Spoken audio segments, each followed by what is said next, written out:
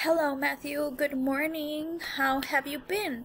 I hope you had a good night's sleep and you're ready to begin working on IEP goals 1, 2, 3, and 4. So we're going to work on IEP goal number 1 first, and we are going to be talking about action verbs, about present and past verbs. So a past tense verb are always verbs that tell you what already happened. So like here, looked, smiled, waved. These are words or verbs that have already happened, which means they are in the past. And present verbs are telling us about what is happening right now.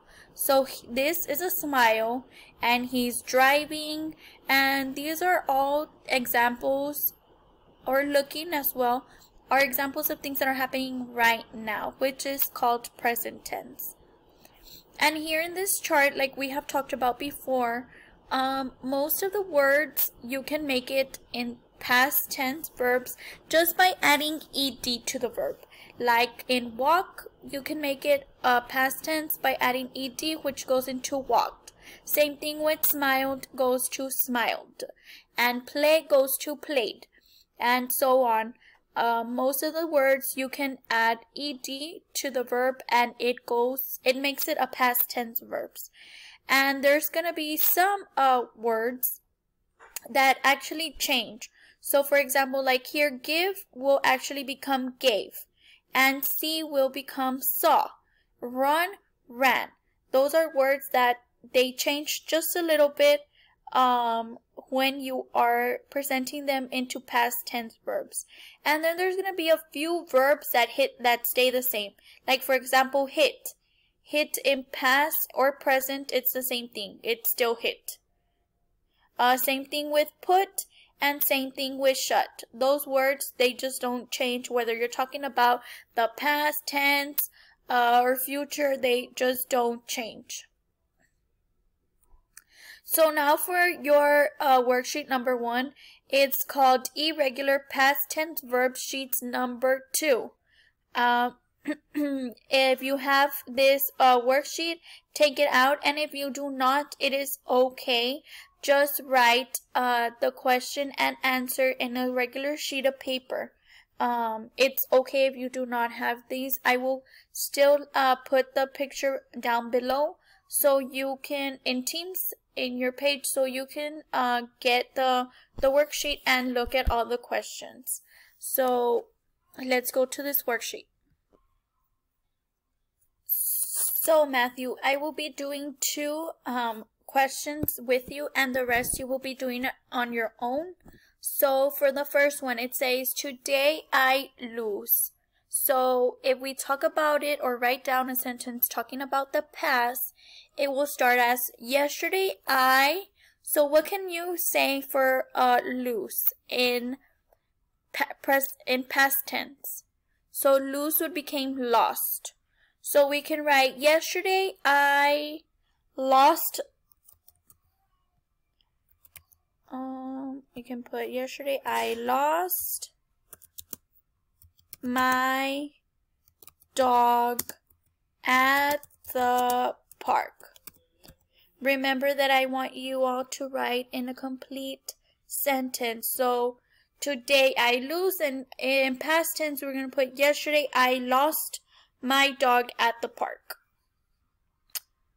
For the second one, it says today I sing.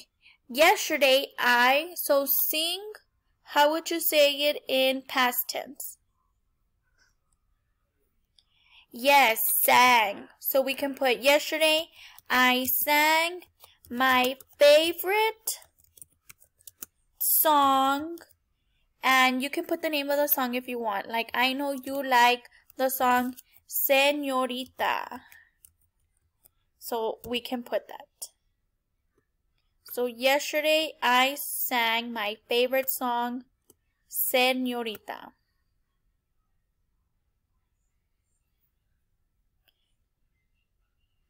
And that's what you're going to be doing for the rest of the questions, Matthew.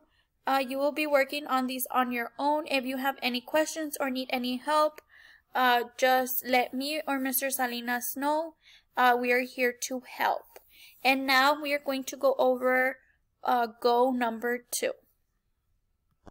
So for go number 2, we're going to be responding to short questions that require for us to infer, to make predictions, to guess.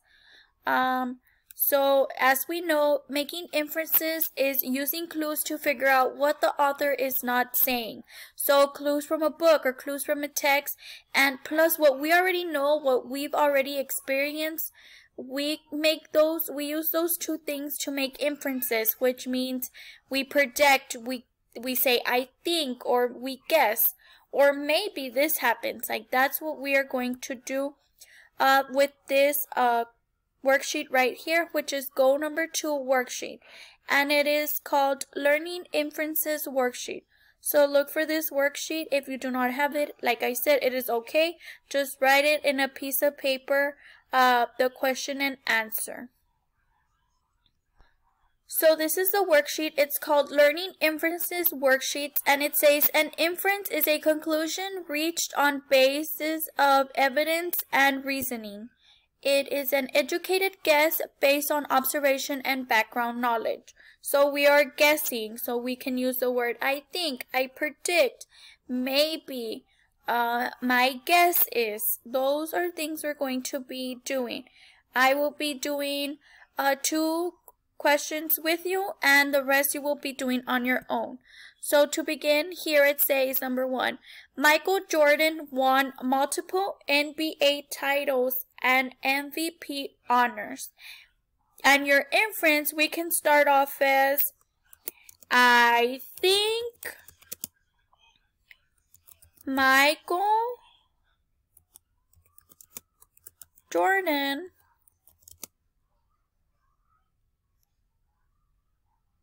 won these awards in the 1990s. Because we're not sure, but we can predict that he won those things around that time. And then for number 2, it says, I get out of school at this time.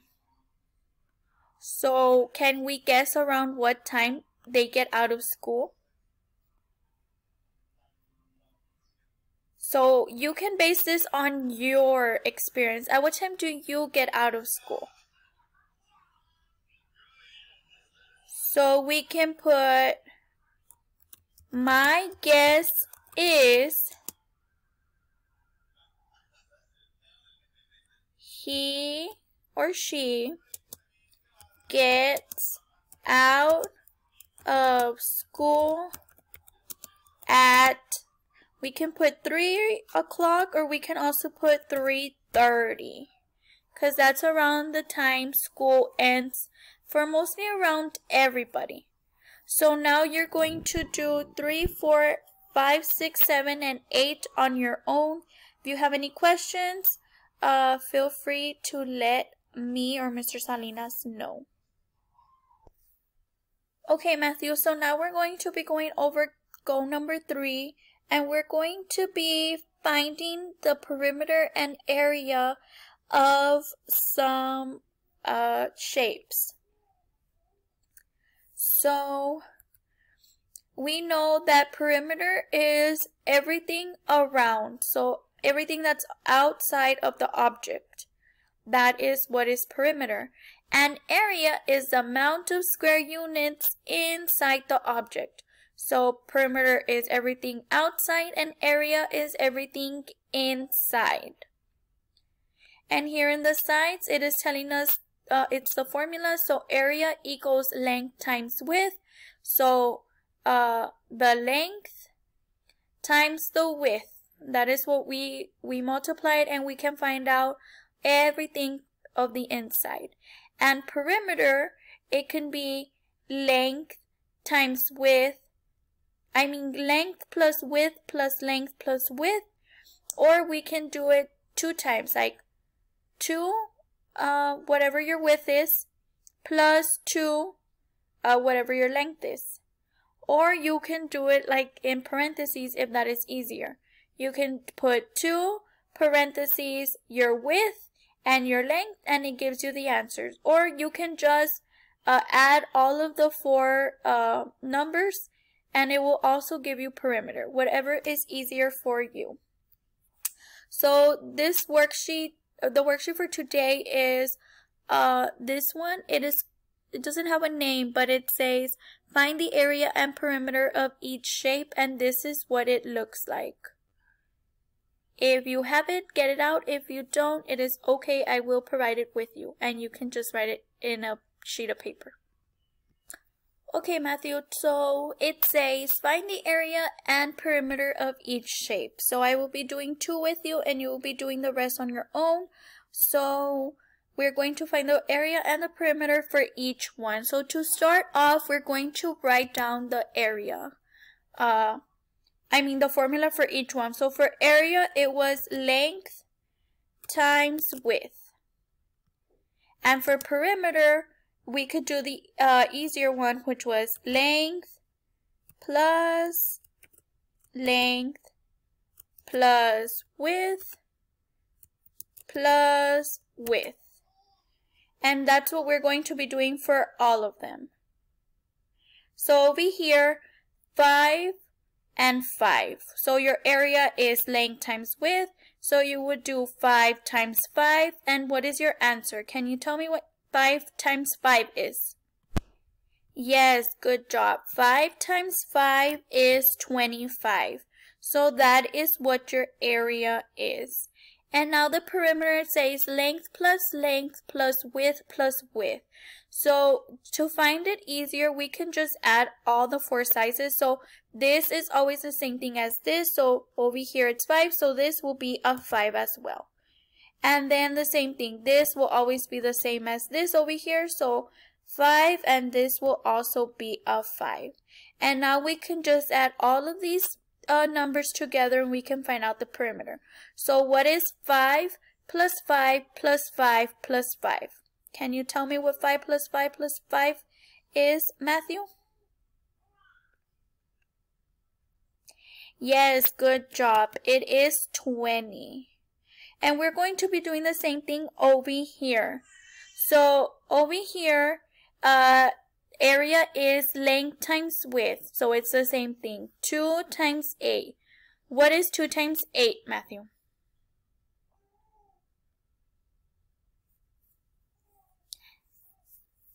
Yes, good job. It is 16.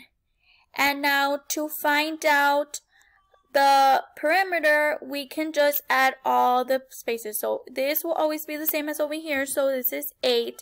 And over here in the bottom, it will be the same thing as over here, which is 2.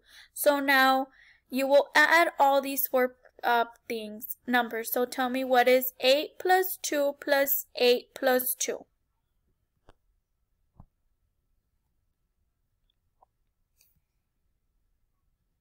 Yes, awesome job, 20. Make sure you have your calculator for this assignment because you will need it. It will come in handy. So now you will be working on the next 4 on your own. You will be doing the same thing. So always remember that for area, you just do length times width. And then for perimeter, you just add all of these together. If you have any questions, let me know. I'm here to help.